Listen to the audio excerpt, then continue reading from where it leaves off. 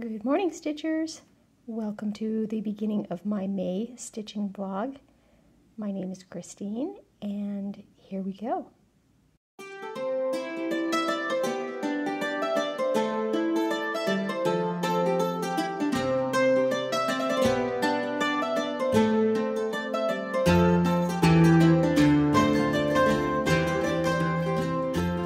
Okay, I'd like to welcome everybody back to my channel. I'd like to welcome both my new subscribers and my existing subscribers. I appreciate you all for being here. Today is Saturday, May 6th, so we're already 6 days into May, and this is the first update I'm giving you. I usually like to get started on the 1st of May to show you where I'm starting at, but the week already got away from me and I did some stitching. But I pretty much picked up where last month's vlog left off on these two projects, my Mill Hill Peacock, Laurel Birch Peacock from Mill Hill. Did I just say that? Yes. And my Dimensions Gold Petite Beacon at Rocky Point, which I kept calling Beacon at Daybreak last vlog. I had to keep editing myself out because I couldn't get it in my head, I guess, that I think it's because I was going to stitch Beacon at Daybreak, and then at the last minute decided to do Beacon at Rocky Point. So this is where I left off on that. You saw, and I haven't done any more stitching on that since the end of April. So that has not changed. And then what I worked on so far this week is my Peacock, and I did get all of the cross stitching done. Hold it up here. So I did get all of the cross stitching done in the Peacock and got the outer borders stitched, and all I have left to do as far as the stitching goes is the flower up at the top, and then continue doing the back stitching and the beading. So that's I think I hadn't had any of the, or maybe I had just a little bit of the flower started at the end of April. But I still had a couple more colors here to do in the Peacock. So that's all I've worked on so far. The first week of May is this. And what is there to say about that? I don't think I had anything else I needed to talk about with that, other than just to show you where I'm at. It's Saturday morning, and it looks like it's nice enough to go stitch outside, so I think I'm going to take this outside and continue working on the flower up at the top up here. So I'll give you an update just as soon as I have something to show. I guess I can talk about my plans. I'm not going too crazy for Stitch Mania this year. It's almost like I'm not even really participating in it, I guess, because I'm kind of continuing on with my whatever I was working on in April. So I think what my plans are going into May is I'm going to just work on this until it's done. Then I'm going to focus on this one, and I'd like to get it done. And we'll see where that takes us. If I still have time left at the end of the month, I'm going to go dive into the huge whip pile I have. And I think I'm going to choose one that I can focus on for the rest of the month. So I have some ideas of what that might be, but we'll see when I go take a dive into that pile which one calls to me. But I do have a couple of them in mind that I might pull out. But so I'm either going to pick some that are very close to being done, and I think I have a couple that are really close to being done, but those aren't necessarily the ones I feel like stitching. And so I think either that, or I'm going to go with my oldest whip and give it some time. So we'll see when we get to that. May is going to be a busy month. I don't know if I'm going to have a lot of stitching time or not. So we'll see. But so far, I'm just going to do, as I said, focus on the Peacock and then the Lighthouse and see where the end of the month brings us. Okay, I'm going to go take my coffee and my stitching and go sit outside. And maybe I'll just show you what my yard is looking like now. It's not looking quite as dead as it looked in April because spring is finally here, feels like.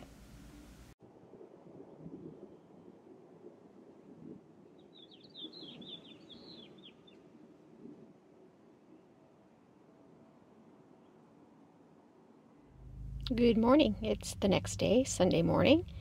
And I'm sitting in my car doing some stitching because my son Riley had to have a guitar string replaced. So we're at Guitar Center, and I have no idea how long that's going to take. He's kind of new to playing the guitar, so I'm not sure if I'm going to be sitting in the car for an hour or 15 minutes or whatever, but I came prepared, and I brought my stitching.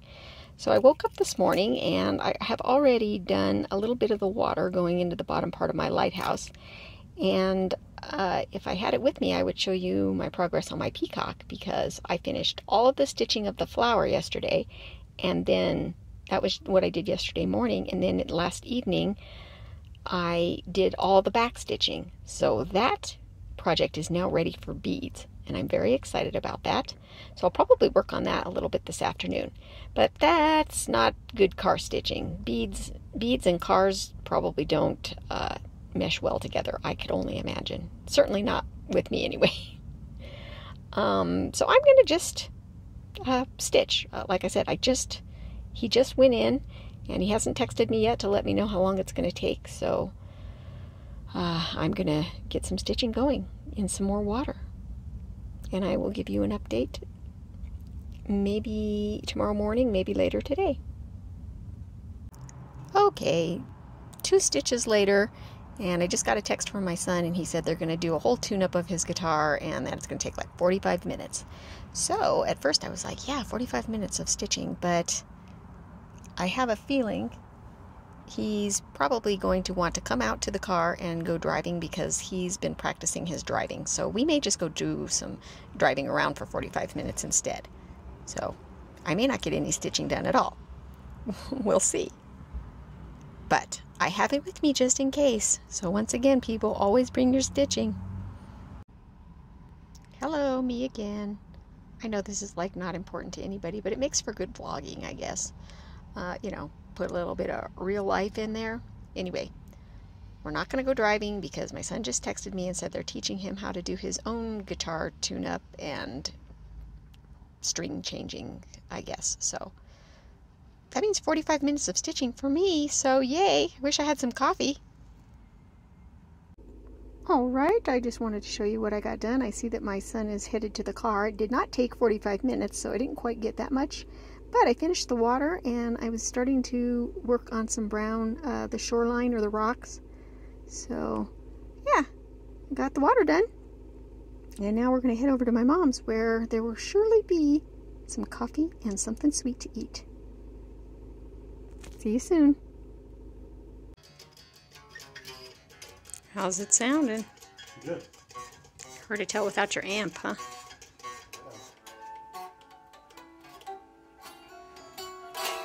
Sounds good. I actually did that perfectly. Hey guys, so I just got back from the dentist. I was driving by O'Toole's Garden Center, and I saw that they have a bunch of flowers out. So I just can't help it. I have to stop and look at flowers. I'm not going to buy anything, but I'm just going to go look. Maybe I'll take you with me.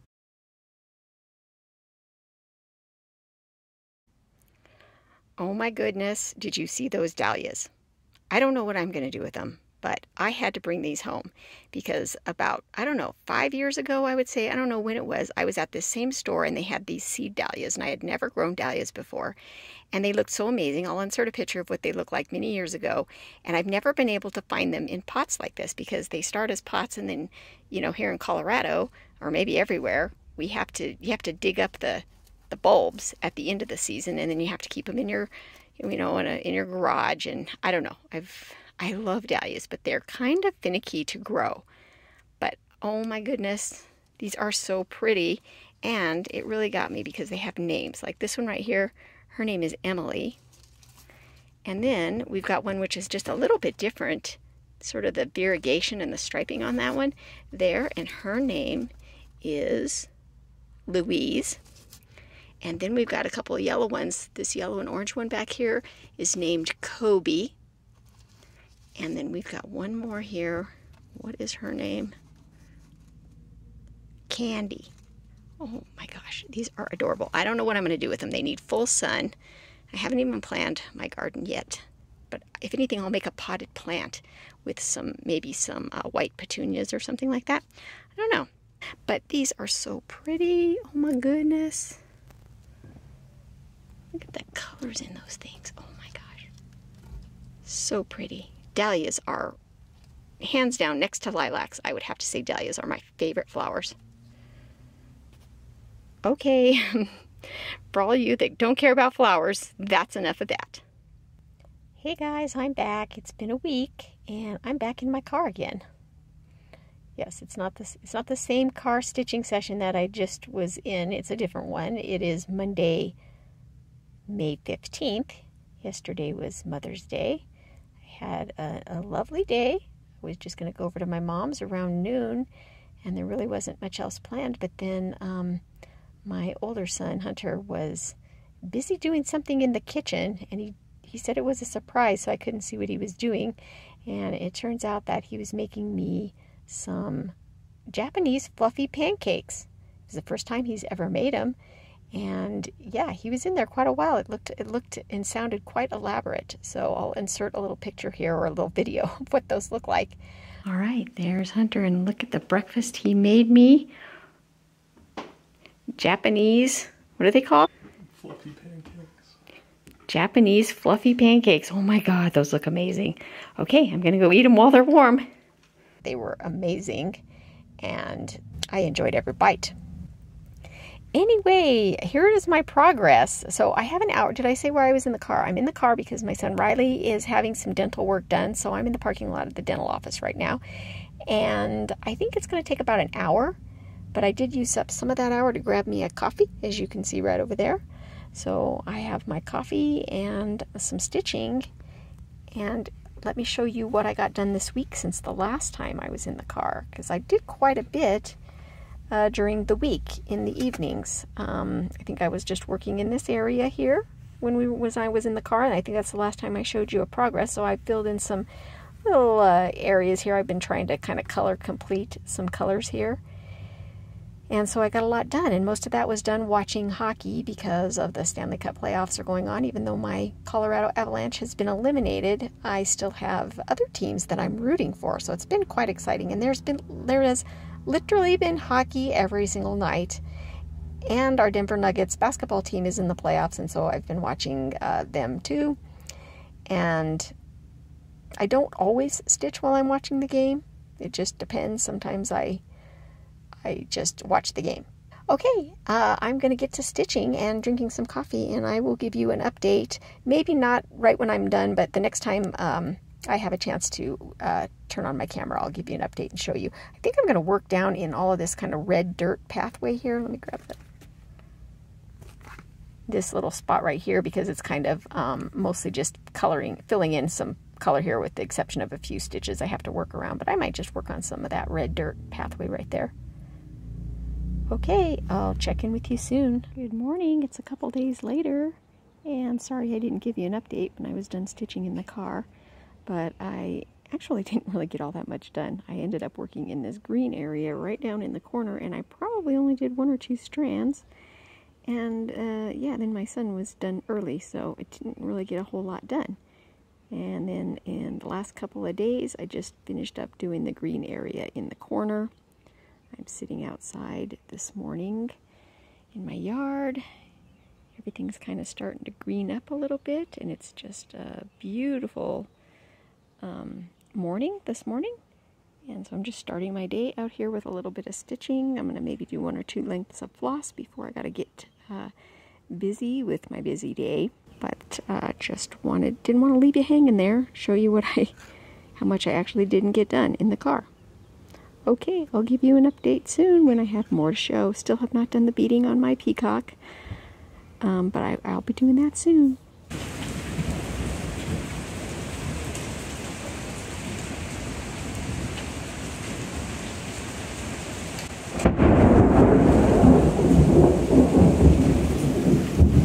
Okay, time to go inside. Good morning, stitching friends. It is Saturday, May 27th.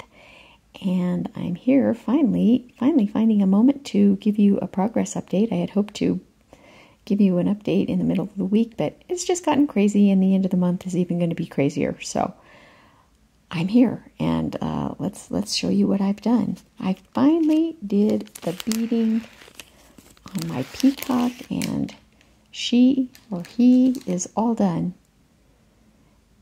So So that's how it looks from a distance, and now let's zoom in and show you the details with the beads. And I just don't know if this is showing it, it's, you know, doesn't do it justice like it does in real life. But you can see all the little beading and the flower there, and they're very bold back stitching. I loved this project. I can't wait to start the hummingbird. So let's just scroll down there and you can see all the different beading.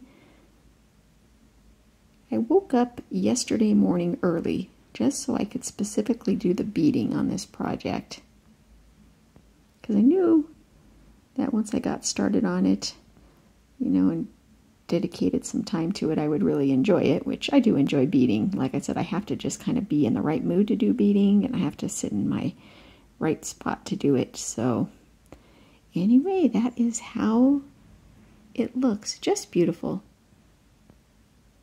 Not much more to say about this other than the fact that it's had some nice bright colors, and I loved every minute of it. So, okay. Not only did I do that, but I also completed all of the cross stitches in my lighthouse in the bottom half. But as you can see, I still need to backstitch and add all of the gazillion French knots that need to be done. So, but I just love it. I loved working on this project so much. So let's see, I started it about, what, maybe the middle of April, and it's now probably going to be the end of the May before I get this done. So I would say a month and a half for a gold petite is not too bad, especially because it's an extremely busy month. And I did the peacock too, so very happy with my progress for stitching recently. So yep, I'm going to be doing some back stitching, and I'm sure these little details here, the bird and the little funny story about those, I didn't know what those were. You know, I'm a native of Colorado, so there is no coastline near me, plus I'm just not into seafood or fishing or any of that, so I had to search what those were. They looked to me like lawn darts, or I'm like, is that some kind of like beach game, or what is that? And I didn't even really know what to search for. I'm like, are those just like miniature, you know, beach umbrellas? I just didn't know. So yes, those of you that know what those are probably laughing at me right now, but yes, I have since discovered that those are called lobster buoys. And I learned something. So yeah, lobster buoys. Those are going to be more noticeable once I get the back stitching, the little seagull there, and of course, oh, this little flower basket. It's going to have a lot more detail, the fence, all the French knots, and of course there's going to be more definition on the rocks and stuff here too. So that's probably what I'm going to do today. As soon as I'm done recording this, I'm going to start diving into the back stitching and getting that done. And then I think, because the end of the month is going to be crazy, I might not actually find time to say anything more about this project, but I will. I may just upload a video just showing in detail the finish, because I do intend on finishing this before the end of the month.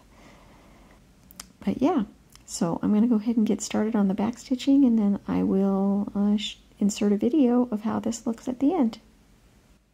There is something fun that I wanted to talk about that's not stitching related, but my son and I were on a walk. We've really been trying to up our stepping game for our Fitbits, and my son Riley. And we were on a walk that we do every day on the bike path near our house, and then hanging on a tree one day was this quilted heart. And at first I looked at it and I was like, oh, somebody must have dropped that and somebody hung it on the tree so they would find it. But then upon closer inspection, there was a little sign here that says, I need a home. I found a quilted heart. And I saw that, and you know, I saw that there was a website, and I was so excited. I told my son, I'm like, oh, I'm going to grab this and post it and see what the backstory is on this. I mean, there is no better person, I think, that could have found this except me, because I used to be a quilter, and I completely appreciate the workmanship that went into this. I mean, look at how cute the detail is with the little stitched the quilting there is little stitched hearts, and then the different colored fabric, and then this is the back side of it there. I just think it's so beautiful. So I, of course, went home and went to that website and searched all and read all about the history of this little project. And if you're curious, it just totally made me want to get my sewing machine out and make quilted hearts and leave them around the city, because it's just simple. It's just this: you make hearts, you leave them around, and when you find one, it's yours to keep. There's really nothing more to it. You can post your story online if you want, but you don't have to. It's just meant to make you smile and brighten your day by finding a quilted heart. And yeah, I think it's so cool. So of course I went, took a picture and posted it. If you go to that website, you will be able to see this heart that I posted along with a bunch of other hearts. It's kind of an international thing. So if you're a quilter and are looking for something to quilt for fun, you might want to check that out. I found a quilted heart. So very cool. And I'm so excited, and I love it so much, and it makes me want to quilt. Okay, I'm going to get into that back stitching right now.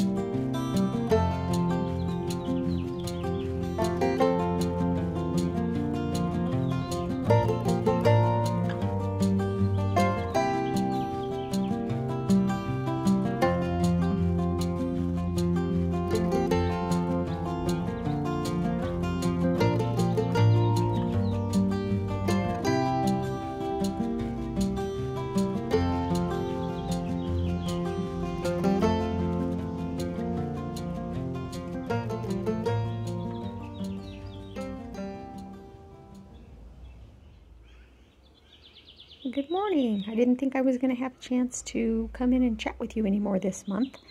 As you can see from that last clip, I did get a finish on my lighthouse, so I hope you enjoyed looking at that. A nice up-close view of that. I absolutely loved it, but then I found myself kind of in a limbo period because I finished that on the 29th, which was Memorial Day here in the States, and then I have, so today's the 30th, and it's my mom's birthday. Happy birthday, Mom. I'm not sure if you watch my videos anymore, but just in case you do, shout out to my mom. I found myself in this kind of limbo period where I have 2 days left in May, and I haven't really formulated any plans of what I want to work on in June yet, so I didn't want to dig into the whip pile just yet because I don't have a lot of stitching time this morning.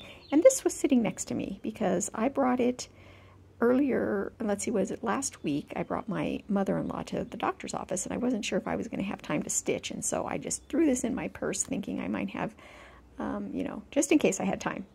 Always bring stitching.